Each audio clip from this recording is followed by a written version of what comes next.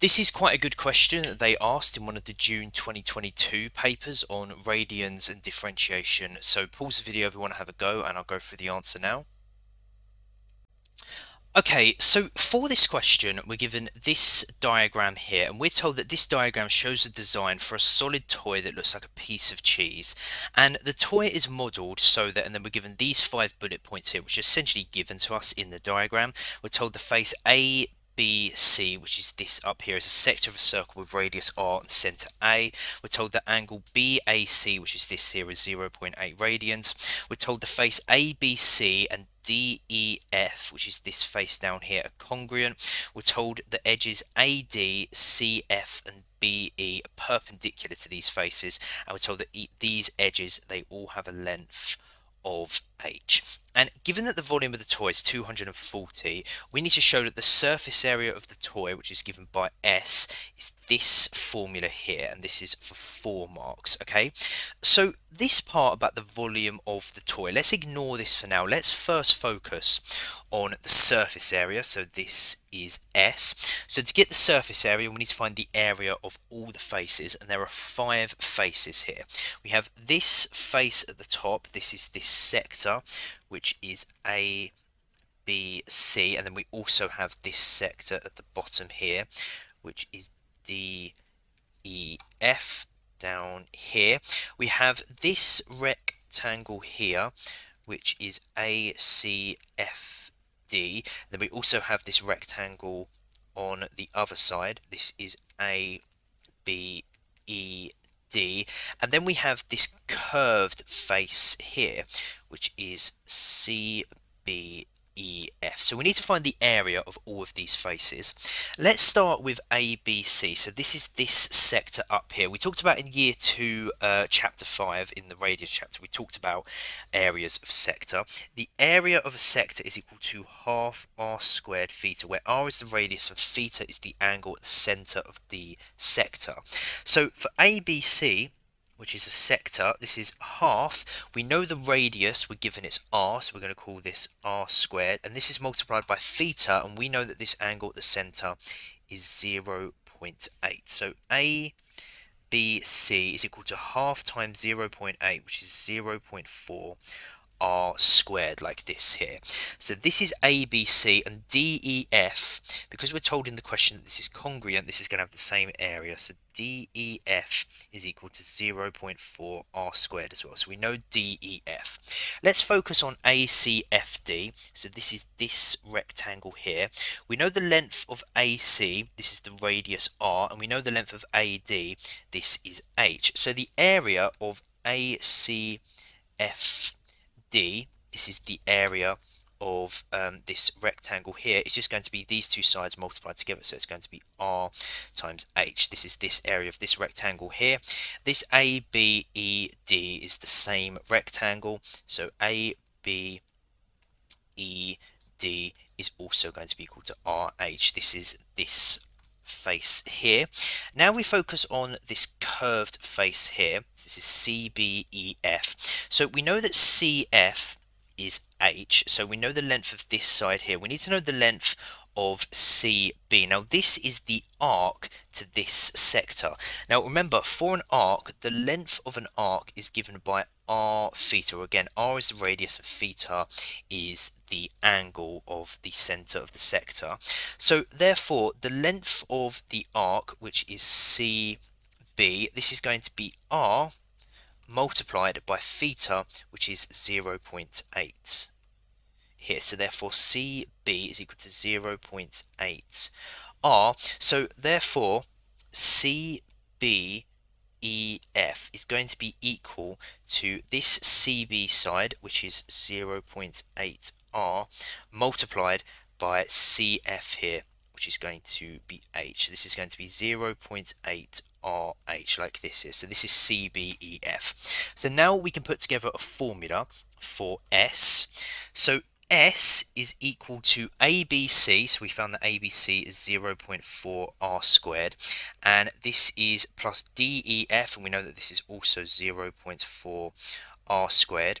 Then this is plus the two rectangles here, ACFD and ABED, and we know that both of these RH, so RH plus RH, and then this is plus this face here, CBEF, and we figured out that this is 0.8 RH, like this here. And we can simplify this. We can say that S is equal to, so 0.4 R squared plus 0.4 R squared is 0.8 R squared, and then RH plus RH plus 0.8 RH is equal to 2.8 RH, like this here. Okay, so we have this formula here for S, and we need to show it can be written in this format here. Now, the issue with this formula is we only have R terms present, whereas here we also have this H term. So we need to get rid of this, and the way that we can do this is by using the fact that the volume of the toy is 240 centimeters cubed.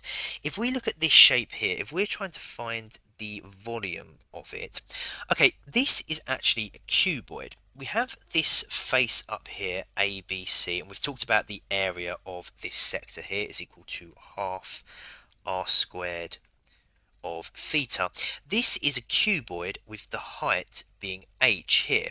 So therefore what we can do is multiply the area of this face here by the height, which is h, and this gives us a formula for the volume of this shape here. And what we can do is we can use the fact that we know the volume is 240, and this is going to be equal, and then we can sub the values in, so it's half R squared, so it's half R is the radius, so this is R squared multiplied by theta, and we've talked about already that theta is 0.8, and this is multiplied by the height, which we know is h, like this. So we can simplify this because it's going to be 240 is equal to half times 0.8, which is 0.4, and then it's going to be R squared h, like this here.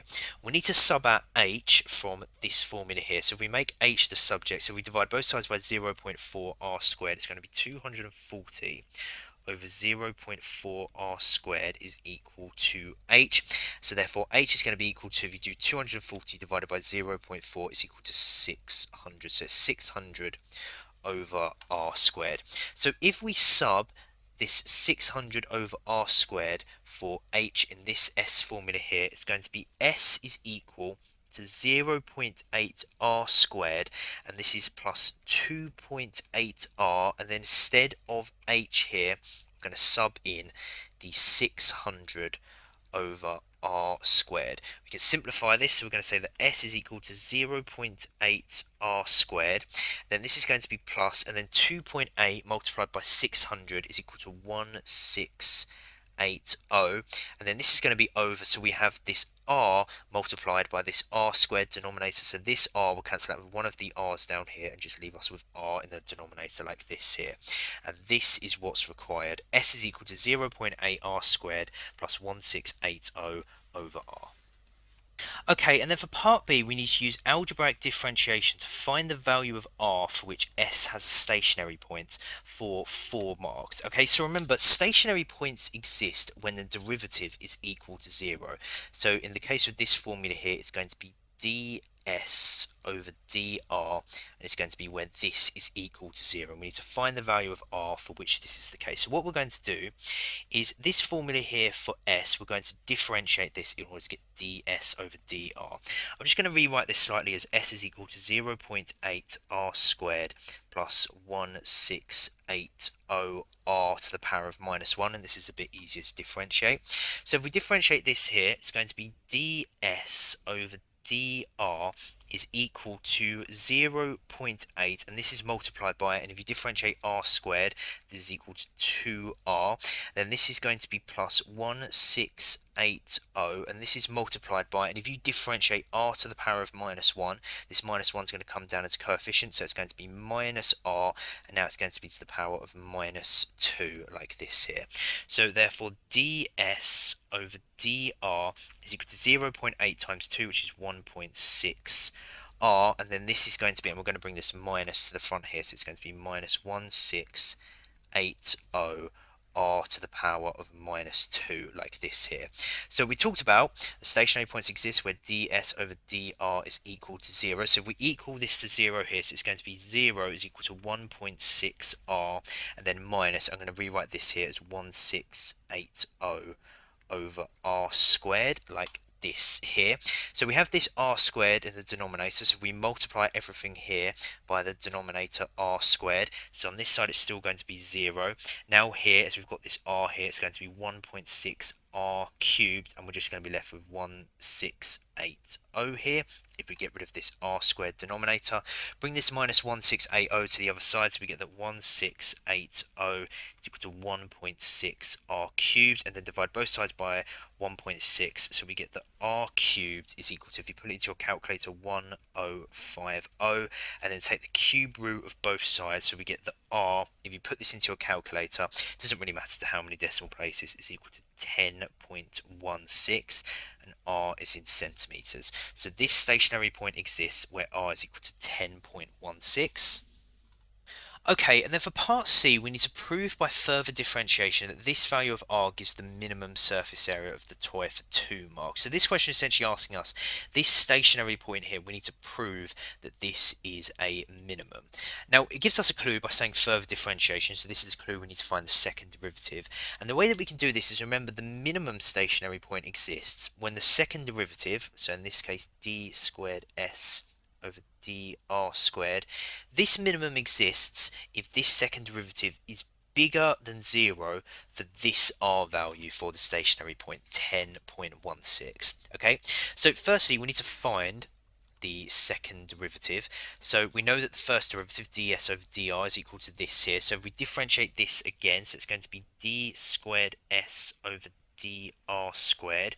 This is equal, so if we differentiate 1.6r, this r will just go away and be 1.6, and then this is minus 1680 multiplied by, and if you differentiate r to the power of minus 2, this minus 2 will come down as a coefficient, and then it's going to be r to the power of minus 3, like this here. So d squared s over dr squared is equal to 1.6, and then we've got this minus times this minus, it's now going to be a plus, and then 1680 times 2, if you put it into your calculator, is equal to 3360. Then it's going to be r to the power of minus 3.